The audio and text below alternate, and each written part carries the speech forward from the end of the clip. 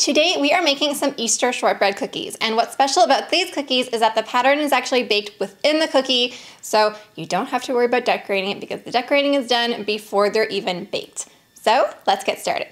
So first we're gonna get some unsalted butter and we're gonna beat it with an electric mixer until it's light and fluffy. And then we're gonna add some confectioner sugar or powdered sugar and mix it in. And I feel like the reason why we're using powdered sugar instead of granulated sugar, because the powdered sugar is a finer grain, so it will incorporate better into the butter. But if I'm wrong, please let me know. That's just like what I think every time I make these cookies. And then we're gonna add some vanilla extract and mix until it's all combined.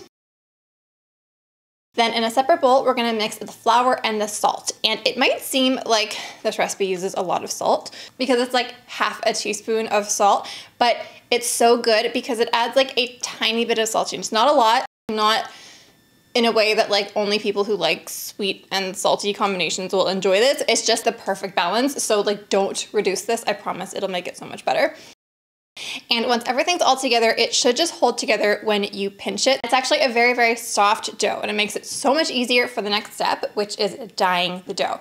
So we're gonna divide it in half, and half we are going to dye purple. So this doesn't have to be purple, just whatever background you would like for the cookies. And then the remaining dough we're gonna divide in half again, and one of the halves is gonna be for the bunnies, and part of that batch of dough we're going to dye black and pink. That is for the bunny's eyes and for their ears. And then the remaining half are for the carrots. So 2/3 we're gonna dye orange and the other third we're going to dye green. So a lot of the times you want to chill cookie dough before you're handling it, but this time you don't because we want it to be soft because it's easier this way. So we're gonna roll out the purple dough first, and I'm rolling it out onto a sheet of parchment paper. I prefer this instead of using a floured surface for this specific cookie dough because it's a lot softer and you don't want it to like rip or something when you move it around. If you find that it's sticking to the rolling pin, you could also put another sheet of parchment paper on top and just roll it between the two sheets. And for the purple or the base colored dough, there's no like size that you need to roll it to, just until it's like a 1/4 inch thick. And then we're gonna set that aside. And now it's time to actually make the pattern. So I'm gonna roll out the white dough first for the bunnies. And then carefully using an offset spatula is so much easier, let me just tell you that. So I'll link one below. It's so much easier than using your hands. I'm gonna stick the bunnies directly onto the purple sheet of dough. And I'm just kind of trying to keep in mind where I'm putting the rabbits so that like there will be enough space for the carrots to fit between them. And I'm gonna press them down lightly just so that they adhere to the dough. And then I'm gonna use the black and pink dough to create their eyes and their ears. I'm not rolling out this dough, I'm just using like shaping it with my hands. I feel like that's probably good enough.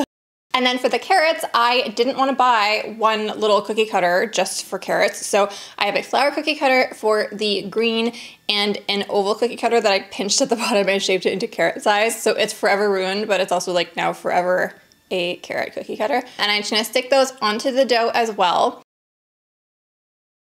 And then now that everything is stuck onto the dough and it looks cute, we're going to very gently put another sheet of parchment paper on top, and with basically no pressure at all, just roll a rolling pin over it just to seal everything together.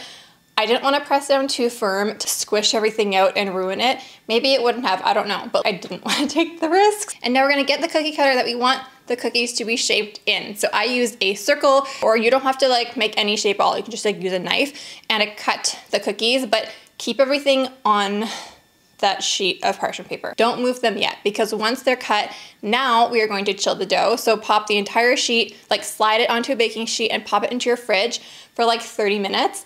And this is going to make the dough stiffen, make it so much easier to handle. And the reason why we're chilling it after we cut the cookies is because I found that if you cut the dough when it's cold, it can crack sometimes. So we don't want that to happen. So that's why we're doing it in this order. And now we are going to use our little spatula again to lift the cookies up. Look at how firm they are and easy to handle. Pop them onto your baking sheet and bake them at 325 degrees Fahrenheit for like 10 to 15 minutes. I cooked mine for 15 because they're a little bit bigger, until they're just starting to brown. So you don't want them to be brown, but like look at the rabbits, and if you start to see the edges start to change from stark white, that's when they're ready to come out of the oven. And you are done. So thank you so much for watching, and I will see you in my next video. Bye.